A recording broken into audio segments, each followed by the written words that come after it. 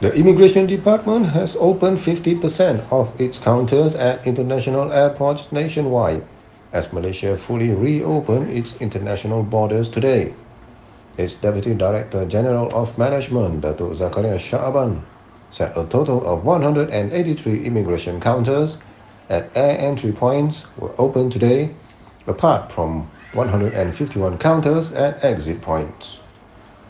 He said the 50% reopening of immigration counters involved the Kuala Lumpur International Airport, KLIA 2, Kota Kinabalu International Airport, Kuching International Airport, Miri International Airport, Langkawi International Airport, Penang International Airport, and Senai International Airport.